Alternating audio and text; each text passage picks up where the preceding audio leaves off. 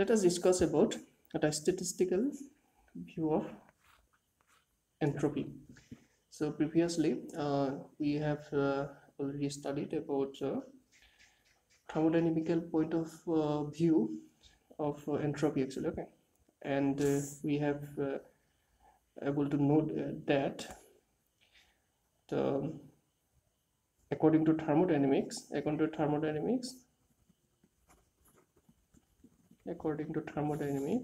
are able to know that the entropy meaning disorderness, okay.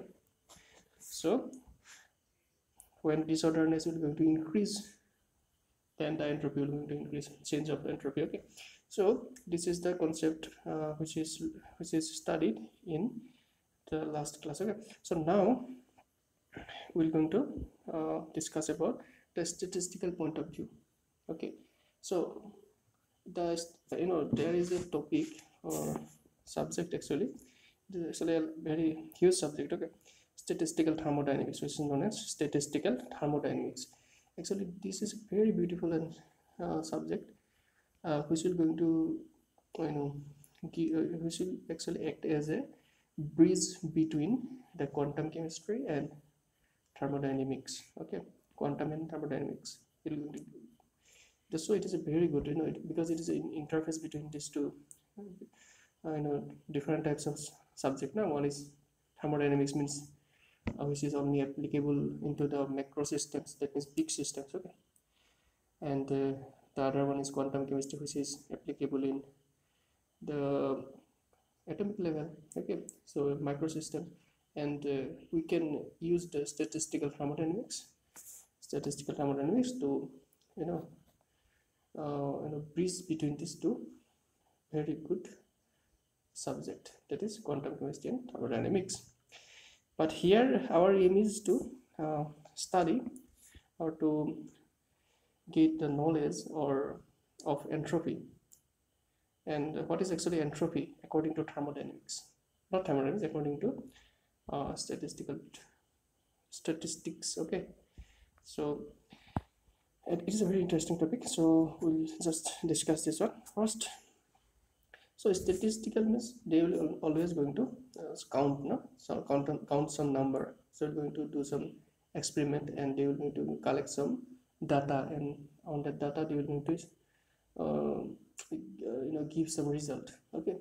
So data actually, it is all the statisticals are actually the game of actually data, okay. Data, they are they are use, okay. They will going to use that data and utilize that data, and by using that data they will going to understand the system, okay.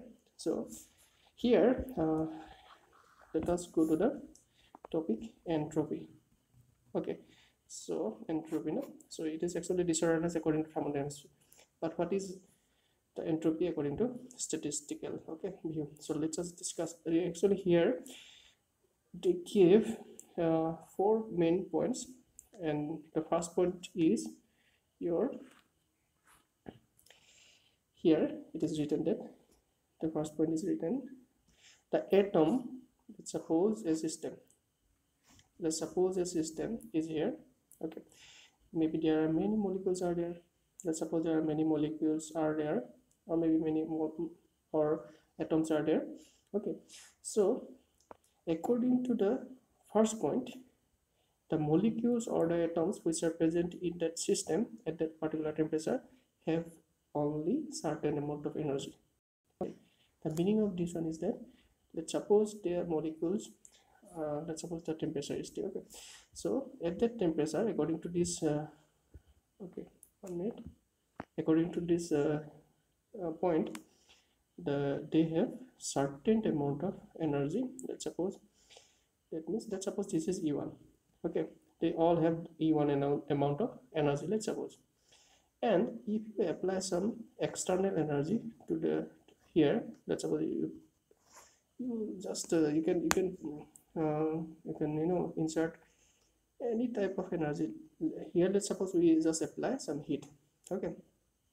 If you insert some heat or if you apply some heat, then what will going to happen? Their energy of the molecules will going to increase, but according to the first point, they will not going to increase continuously. Okay, the energy will be fixed, certain. That means if you apply the energy as here in the form of heat Q, okay, Q is heat now, so it will directly, the energy of the molecules will be E2, that means certain. Okay, and this is here it is written what the an atom or molecules can possess only certain energies called energy levels. Okay, and these levels are known as, which represent the energy, no? Levels are known as energy levels. Energy levels. Okay, energy levels.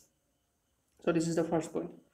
Second point, in the second point, okay, in the second point, they say that this energy, no, actually the energy, second point is related to actually temperature. Okay, second point is related to temperature. So what is the meaning of this? It actually, they said that the number of atoms which will going to have E1 amount of energy or E2 amount of energy will going to depends upon their temperature. That means if you're going to increase the temperature, then number of molecule will going to jump from this energy level to the higher energy level if the sufficient, if we apply sufficient amount of heat energy. Understand? So that means the number of that is the population. What is number means? What population? The population of the molecules present here, that means E2 energy level. This is ground. Let's suppose E1 is your ground energy. Okay? So when you apply energy, external energy in the form of heat in this case, then molecule will go there, na, E2. So the number of molecules, that means the population of molecules present in this E2 will going to depends upon the temperature. Okay, if temperature is higher, then more molecule will go from here E1 to E2. Understand? No?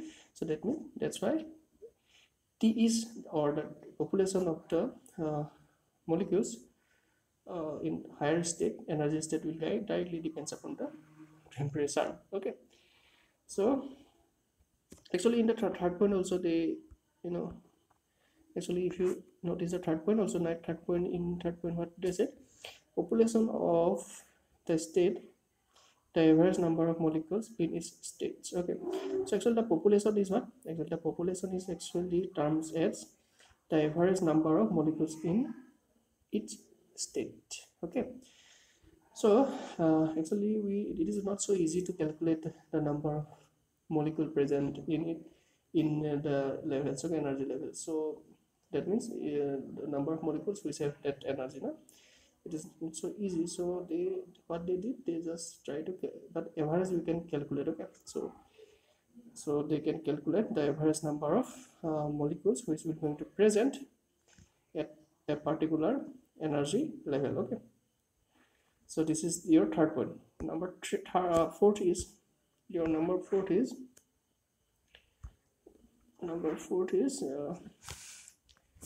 the rising the temperature excites the molecules into higher energy states, and more states become accessible as the temperature is raised further. So it is always, so if you increase the temperature, then the energy will be definitely, the energy of the molecule will going to high. Okay, so that means the population of the higher energy state will be increased. That means it is related to the temperature only. Okay, so we can, okay, 1 minute, so we can understand 1 minute. Okay, so we can understand this point by using this diagram. Okay, so by using this diagram we can understand. So here what what they did,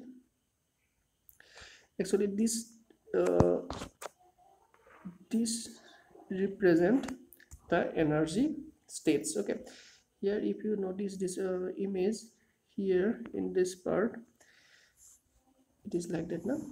So this is your energy axis, this is your energy axis, and this is, let's suppose, at the ground, at the room temperature. Let's suppose this is your this is the energy state E1. Okay, so ground state. Okay, so when you increase when you apply some external energy in form of heat maybe, okay, then what will going to happen? Suppose this is E2, okay, and this is your E3, let's suppose. Okay, then the molecules which having this E1 amount of energy will going to have more energy. Let's suppose this will be E2, then this molecule will be present here, huh? So let's suppose here first 5 molecules are there, so 5 molecules are there. So when we apply some external energy, then let's suppose 2 of them will going to have that external energy. They will going to take that external energy and they will jump to E2. So it will going to depends upon the temperature, how much temperature or how much heat energy we are going to apply. Okay, so actually they said that this is actually exponential. That means that this increase of the number, the population is actually, it is found exponential increase. Okay, so by using this concept, okay, that this 4 concept, that the first one is what? The first one is that the molecules have only certain amount of energy, and number 1. Second is, it actually the second and third all actually it's related to the external energy, no? So if we apply some external energy, then the number of or the population of molecules which will going to present in the higher energy state will depends upon the amount of energy which is applied externally. Okay, so that means temperature, it will depends upon temperature. Okay, so and mainly the third point is that the number of will going to increase exponentially, or if you can even write like this also, draw it like this also. Okay, so that means if you this is the number of molecules or the energy density, then it will be your the increasing, the population increasing increment will be exponential. Okay, so by using this concept, one scientist known as Boltzmann, he derived an equation. Okay, and by using that equation, actually we can even calculate the number of atoms which will be to present, or number of atoms present in that state, or even in that state, or even that state. Okay, so this is very interesting relation, okay, which is given by Boltzmann. So we're going to discuss this. Okay, and actually he used this concept. Okay,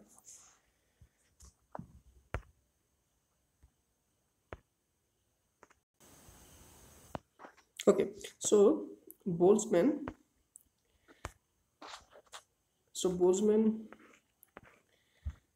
he used that that points, and he derived an equation, and that equation is actually Ni is equal to capital N e to the power minus Ei divided by small k capital T summation of I e to the power minus Ei by small k t. Okay, so this is your Boltzmann distribution actually. Okay, this actual equation is known as Boltzmann distribution. Okay, so he derived this equation, and according by using this equation, actually Ni is the number of molecules with energy Ei. So this is actually number of molecules. Okay, number of molecules with energy Ei. Okay, Ei. So that means, let's suppose here we can draw it now. Let's suppose this is E1, this is E2, this is E3, like that. So here up to, let's suppose this is E. So how many number of molecules will going to present at that or how many molecules have EI amount of energy can be calculated by using this relation. Okay, so let's suppose we have to calculate number of molecules of present in that system which have E2 energy. Then what we have to do, we have to just put here E in place of, we have to put 2, and here also 2. Okay, so here capital N represent the total number of molecules, that means the total number of molecules present in that system. So if you want to conclude, or if you want to actually conclude this relations, then you can conclude like that, this way. So here let's suppose there are this number of molecules. Let's suppose there are 25 number of molecules. Okay, and this will going to represent what total number. Okay, total number of molecules is let's suppose 25 and 25, so it will be your capital M, total number. Okay, and Ni represent what? Ni represent the number of molecules which will going to have EI amount of energy. So let's suppose we insert QI amount of energy, and by absorbing this energy, let's suppose some of them will going to get EI amount of energy. Let's suppose this 2 will going to get EI amount of energy. Then Ni equal to what? Ni equal to 2. Understand that? So this is very simple, no? Because this is very little amount of data is here.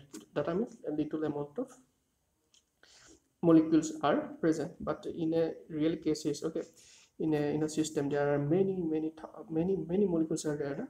Many. So it is not so easy to calculate by using this simple.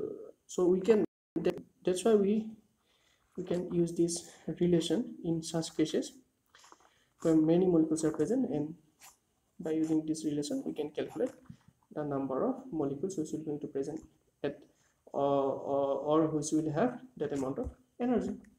Hope you understand this point, no? Okay, so up to this we able to calculate the number of molecule which will have EI amount of energy. Okay, so even we can calculate by using this formula. What we can calculate? We can calculate the number of molecules which will have E2 amount of energy, number of molecules which will have E3 amount of energy. Okay, so like that we can calculate, okay, for all the number of molecules which will going to present respective energies. That okay, this is, let's suppose E1, E2, E3. Okay, so I think you understand that.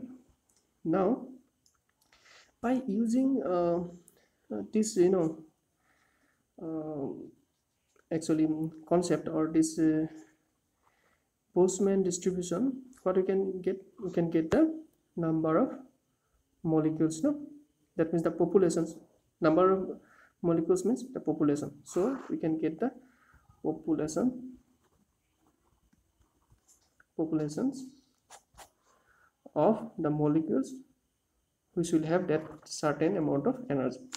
Okay, so now we're going to use one concept by using which we can get the information of the entropy. Okay, so how are we going to get the information of entropy? By using this population concept. Okay, so here you see in this part. Okay, so in this part what he did,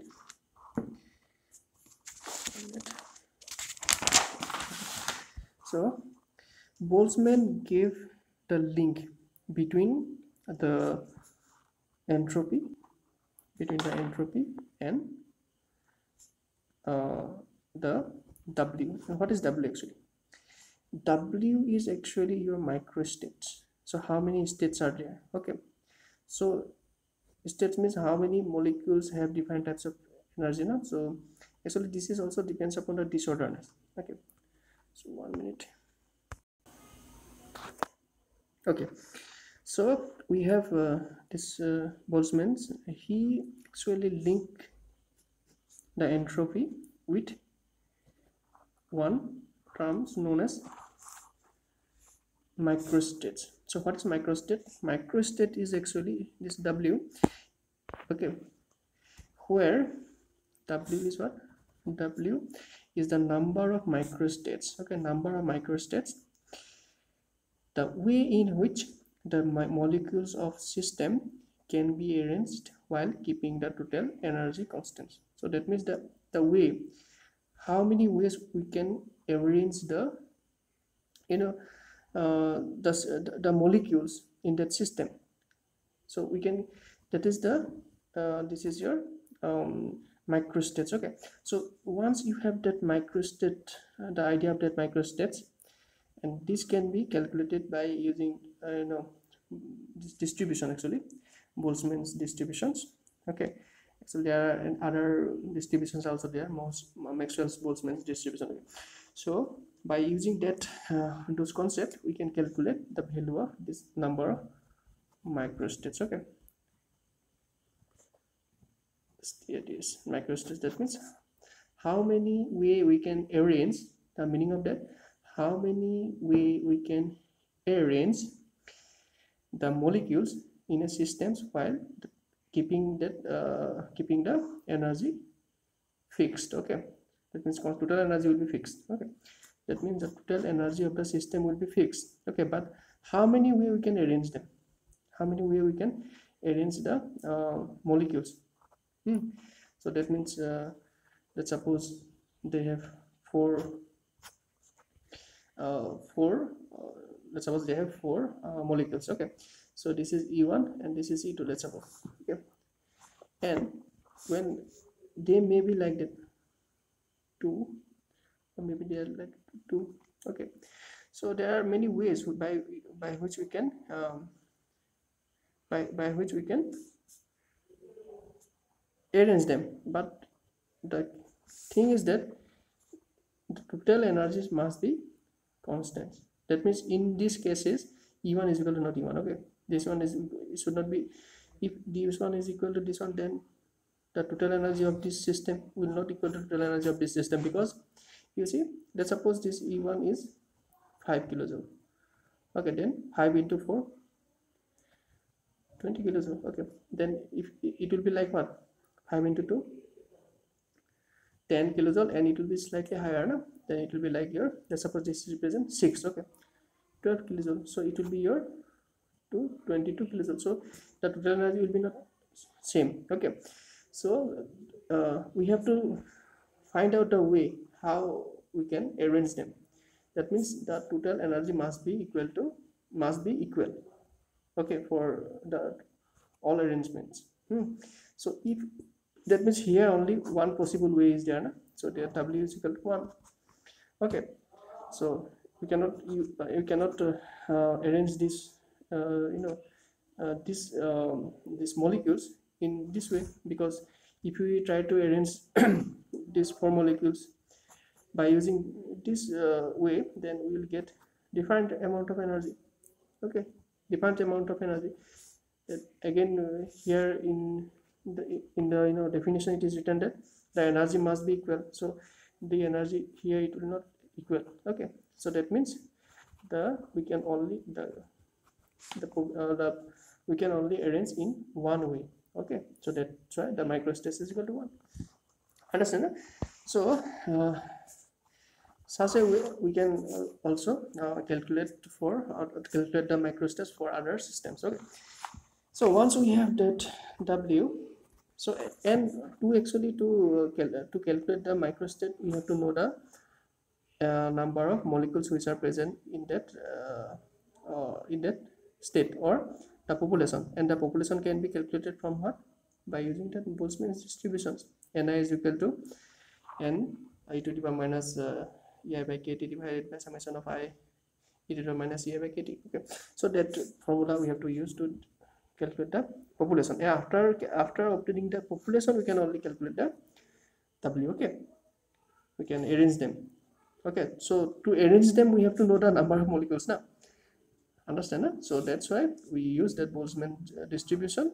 What we have to do, we have to first calculate the number of molecules which are present in that system by using that Boltzmann distribution. Then we can arrange them in some in such a way that their total energy should be fixed. Okay, that means constant. So if we can arrange them more than one way, then it will, the W is equal to greater than 1. Okay, if only one way is possible, then W is equal to 1. Simple. Okay, so that means once we have that value of W, then we can have the concept of entropy. Okay, so he actually, Boltzmann gave one relations. According to him, the entropy is equal to K ln W, where W is that one, the microstate, number of microstates, and K is actually Boltzmann's constant.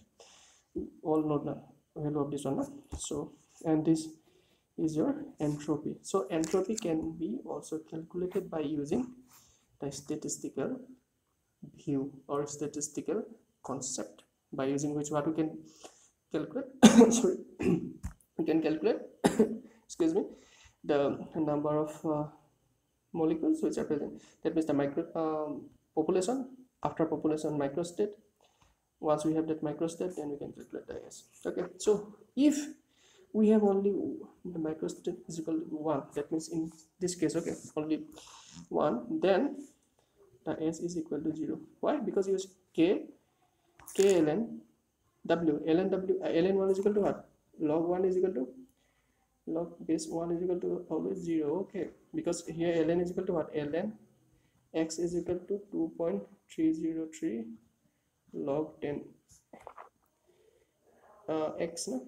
Okay, so in case of ln W, we can write okay, so let's do it systematically. Okay, so let's suppose W is equal to 1. So it is, the question is, if W is equal to 1, then calculate the value of S. Okay, so that means we know that S is equal to K ln W. So K, in case of this ln, we can write 2.303 log base 10 W.